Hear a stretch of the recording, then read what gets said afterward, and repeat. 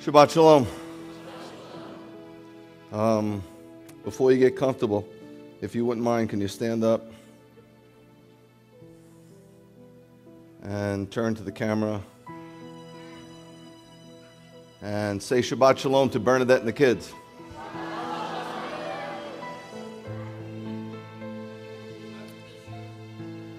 Okay, Bernadette, just so you know, I've been home 11 days and I've yet to do a wash.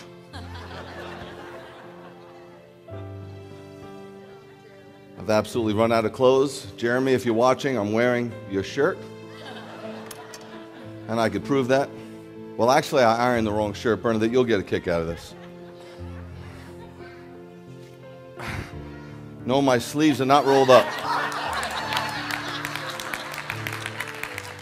I actually ironed this shirt last week to get, kill two birds with one stone. But I didn't realize that this was Jeremy's shirt. So... I feel like I have to keep tapping out because I feel like I'm choking. Somebody's choking me out. I feel like I'm in MMA and I'm getting choked. So, and this is our leader. Could somebody translate that for me? Lady, don't start with me. It's been 12 days without burning that. You'll get yours. Let me straighten you up. There you go. Thank you. I have not had a hug in a week, so when you go around for praise and worship, I would appreciate you giving me one. Yeah. Yeah, I don't know how people do it. I don't know how people do it without getting a hug. Yeah. I mean, the Lord has hugged me more than you know, but He's given us each other because we need a physical embrace. We just do. We just do. So if you're not getting one, that's probably because you're not giving one. Think about it. All right. This morning I heard 147 and I was as happy as could be because I don't have a favorite psalm, but I love this psalm. And just so you know, I tell you this on a regular basis. If you've been to other synagogues within our organism, the MJAA, which I'm going to tell you hands down, there is no Messianic community like that. None. And the reason why the MJAA is so wonderful, it's this simple, because they have an incredible balance with excellent theology and excellent charismata. You follow? In the body of Messiah, there are people who pride themselves on theology and they have no gifting. They're afraid of the gifting. Then, sadly enough, there's people with just loud gifting and their theology stinks. And it's hard in the body of Messiah to find both. Do you understand what I'm saying? And listen to me. You need absolutely both. The Word of God has to be energized by the power of God. Without it, it lacks luster, it lacks meaning, and it lacks change. Okay, with that being said, the MJ is exceptional. They're exceptional. And they have a calling. And it's a very legitimate calling. And this is our calling. If you want to know the calling of the Messianic Synagogue, I'm going to tell it to you real quick. It does not matter why you're here. If you're not here because of this calling, it doesn't matter to me. You understand? It doesn't matter to me. That's why I don't push it. Because I don't want to scare you off. You might be here because you like the praise and worship. You might like the preaching style. You might like the windows. It does not matter. You're more than welcome to stay here as long as you like for whatever reason you find God's calling you to stay here. You understand? But let me tell you why the Messianic community was rebirthed. Not birthed. It was birthed back in Yeshua's day. He birthed it, you understand? And it went dormant for a long time, and it's rebirthed. And it's not to get Gentiles to worship on Saturday. That's between you and God. I could really care less about that. The reason that the Messianic community was rebirthed for three reasons. One, for the restoration of Israel. God is going to restore His people because He loves them, they're chosen, and He's good.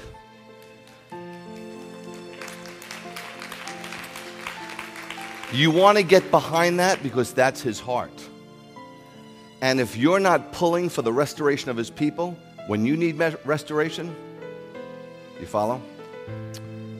Two, the revival of the Jewish people. There is one last revival coming. Only one.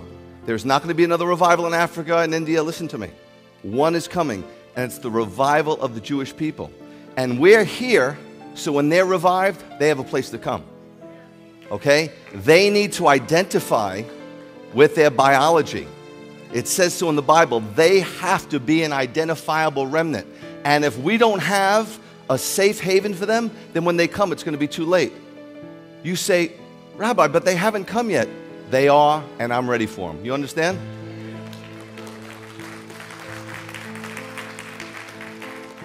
Last, but definitely not least, is the return of Messiah. Now listen to me. The most important thing in the spiritual realm today or any other day since he left is his return. More important than your mother getting saved, my mother getting saved, more important than your missions work, more important than your work downtown, uptown, and every other place, is the return of Messiah. In order for him to return, there are two precursors. The restoration of Israel, for he will sit on his throne in Jerusalem, and the revival of his people who will bring him in. So, as arrogant as this sounds, and I don't mean it to sound arrogant, but it is biblical. What we're doing is the most important thing there is, preparing for the Messiah's return.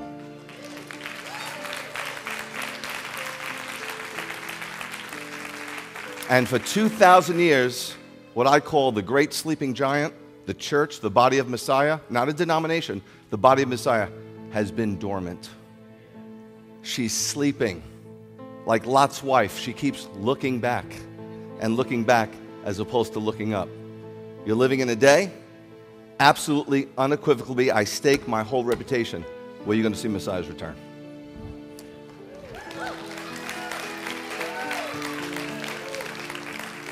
There's not a day that goes by that I don't look to the eastern sky. Okay? It is not torn, but it's tearing.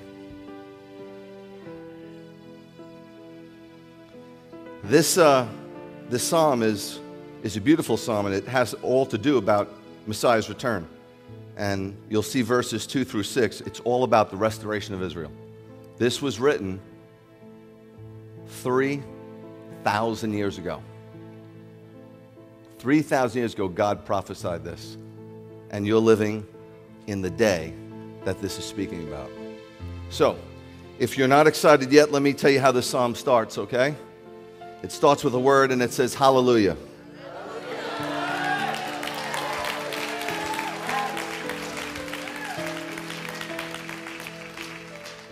Let me give you the continuing of the first verse, okay? Because this is the reason why we're here. This is the reason why you're here. You might not know why you're here. Let me tell you how good it is to sing praises to our God. How sweet, how fitting. You understand? How fitting. You know what that means? It's perfect. If you're here to praise God, you're a perfect fit in the kingdom. If you're not, how sweet, how fitting to praise him. So let's start again. I don't know if you woke up late or you had a bad week or God's not God to you anymore, but you desperately need to make him bigger today. He's not big enough for you. He's not. As big as he is for you, you might be, Rabbi, you don't know me. I'm here as a guest. I've been walking with the Lord for 40. I could care less how long you're walking with the Lord, buddy. Your God's not big enough, okay? And I'm telling you that by the time you leave, he's going to be a little bigger, but this is the good part, and you're going to be a little smaller. So let's try this again, okay? Because you look a little sleepy. You need a coffee? So you got to get up by 4 o'clock in the morning. If you start praising him at 4, by the time you get in there at 10, man, you're ready to go. You know what I'm saying? You roll out of bed and you're looking for your clothes. It's too late. Shabbat started last night. Where were you? What were you doing last night? Celebrating? So you should be ready. Who was celebrating last night? Who forgot? All right, the ones with your hands up, help the ones with the hands down, okay? You ready? Hallelujah! Hallelujah! Hallelujah! Hallelujah!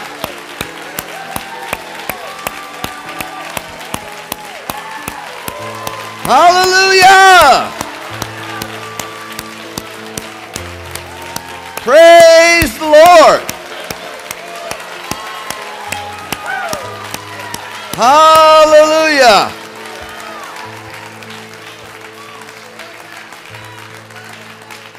See, now this makes sense how good it is to sing praises to our God. Don't sit down. What are you sitting down for? Make believe your team just scored a touchdown. You'd be standing there for another half an hour. All right, Rabbi, hallelujah. Now let me sit down. Sit on my hands. Make believe you just won the lottery. Okay, hey, here you go. You just got home from Shabbat and the IRS said they made a mistake on last year's taxes and you got a check for $1,100. Okay, are you sitting? Come on, you do it for money, you do it for football, do it for the Lord. How good it is to sing praises to our God. How sweet, how fitting to praise Him. Adonai is rebuilding Jerusalem.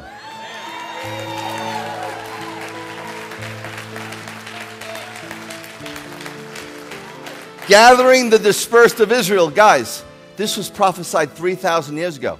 Okay? 1948, they started walking back in the land. Okay?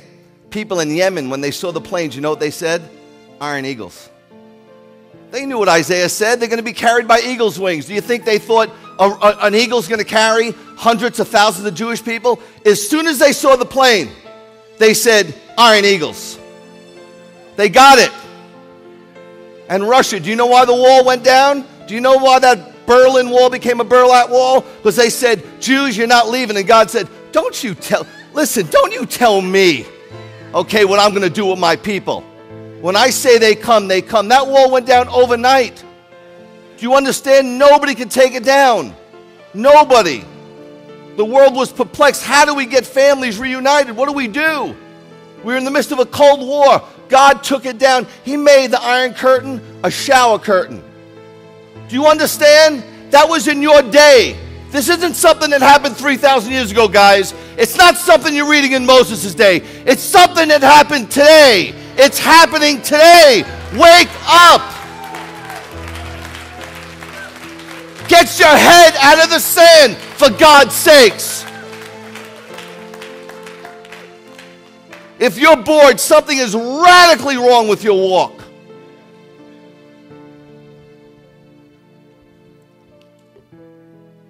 Adonai is rebuilding Jerusalem, gathering the dispersed of Israel. A plane just went home from the United States. Don't you understand how ludicrous that is?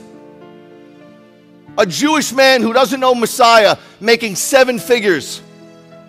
He goes to the country club. His kids are going to Ivy League schools. And one morning he wakes up and he doesn't know why, but he says, we're leaving. We're going to Israel.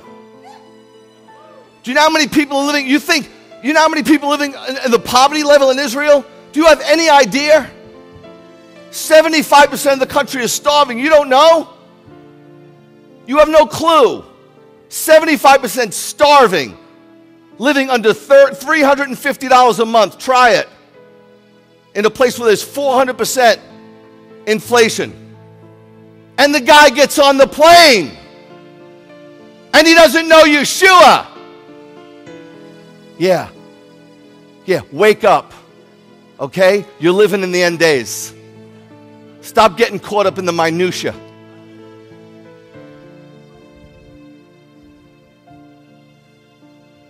He heals the brokenhearted and binds up their wounds. Let me tell you something. They're going to go there brokenhearted, and when he comes, man.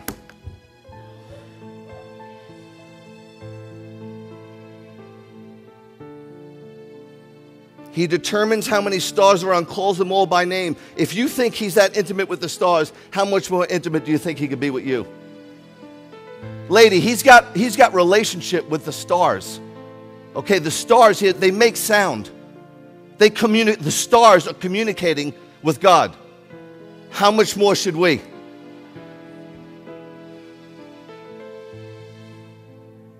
Our Lord is great.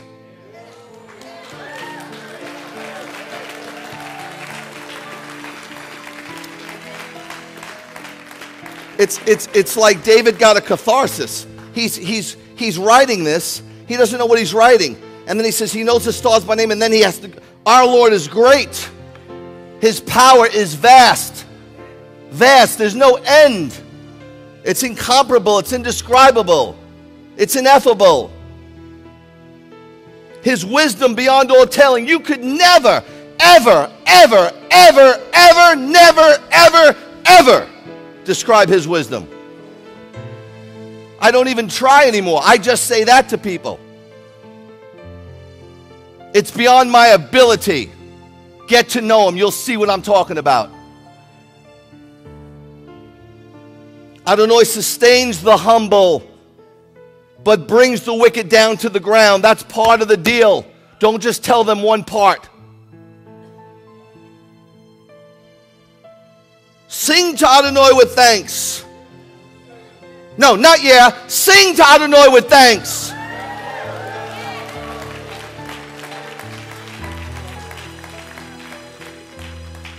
Sing praises on the instruments to our God. He veils the sky with clouds. He provides the earth with rain. He makes grass grow on the hills. He gives food to the animals, even to the young ravens, even their little caw. You ever hear a young raven cry?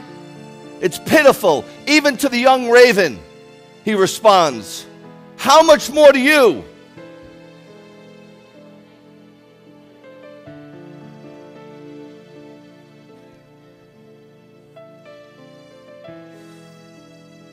Now he gets into the fact that he takes no delight in the spirit, in the physical.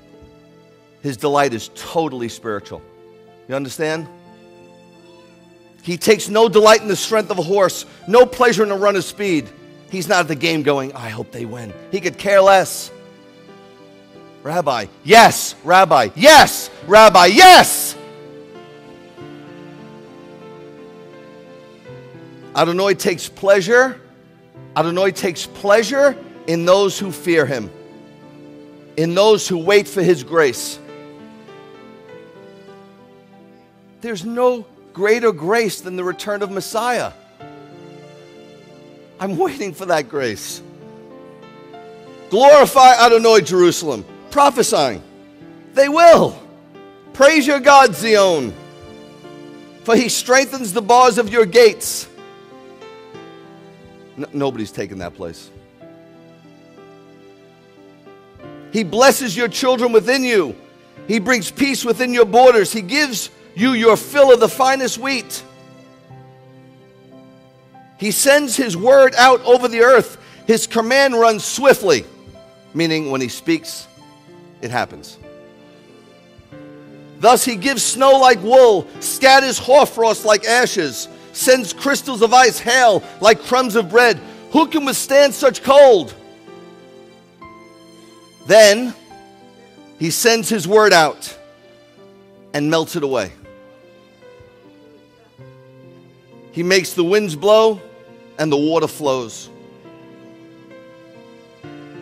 And he ends so beautiful. Listen, the way this ends on these two verses, he's saying that Israel is God's depository of his word and the channel of its communication. If it wasn't for the Jewish people, you would not have the word of God. It says in Romans, they were entrusted with the very words of God, and they brought Messiah to the world, period. I'm not saying that as a Jew, I'm saying that as a believer. We are indebted every time you pick up the Bible. Every time you pick up the Bible, you should say, thank you, God, and thank you, Jew. And to think the believing community is totally neutral. Whatever. You know what? Get with Yeshua and ask him if he feels that's appropriate. Ask him, don't ask me. He reveals his words to Jacob, that's Israel. His laws and rulings. What would you do without it? I love the Ten Commandments. What would you do? You would be clueless. You wouldn't know how to pray. His laws and ruling to Israel. He has not done this for other nations. They're special. It's just the way it is. They're not special because I said so. They're special because he said so. And if God is special to you and they're special to your God, then they should be special to you. End of story. And it's so sad that people feel obligated. Or let me bless them so I can get a blessing. That's like people giving to get. That's sick. It's demonic. I pray that if you don't have it, if you're here today, I pray that the Lord downloads on you His Spirit and just spins you into another dimension. Knocks you to the ground and you wake up and go, I don't know what it is. I love the Jews. It's your job to provoke them to jealousy. That is your mandate, and that mandate has not only been unfulfilled for 2,000 years, but the only thing we've done is provoke them, but not to jealousy. It's time. Body of Messiah, wake up. Now, I know you guys get it, but I'm tired of preaching to the choir. I know there's people watching all over the world. Don't shut me off yet. This is important. Get out there and tell somebody. Some of you go to church on Sunday. Tell your pastor.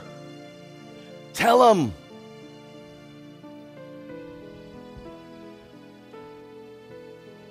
They won't like it. No, they won't like it. Try to use the Bible. They might like that. He has not done this for other nations. They do not know His rulings, but we do. Hallelujah.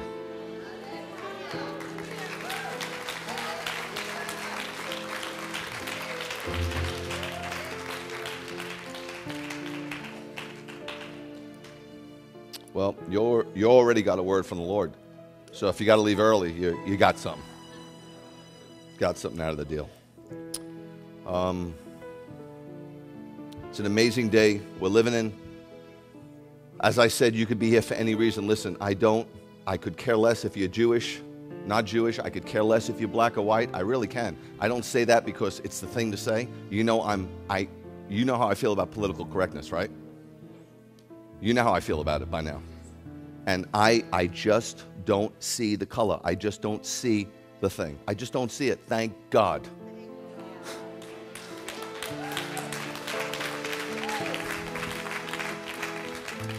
So again, don't be scared of, don't go, oh my goodness, I really didn't know about the restoration of Israel, and now I gotta go somewhere. Listen, just enjoy yourself.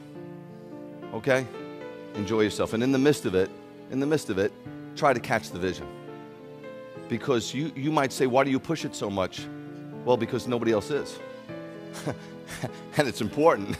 And if everybody else in town was, if the churches were, let's say, I would be gone. I wouldn't need to. You know what I mean? And so get out there. Be an emissary. Put yourself out there. Take it to the streets. Stop keeping it in. You know, stop going to the building. Bring it. Bring it! Got to bring it. You will not find me one verse where Yeshua said, bring him to the temple. When I hear a pastor say, what church do you go to? I feel like throwing up. And if they ever ask me, you know the answer they get, right? I don't go to church, I am.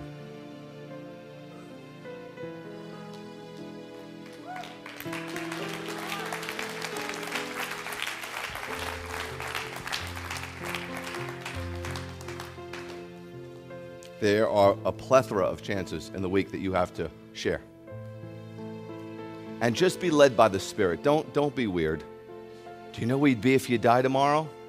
In a car wreck? I don't know. Don't be weird. Just let the Holy Spirit borrow your body.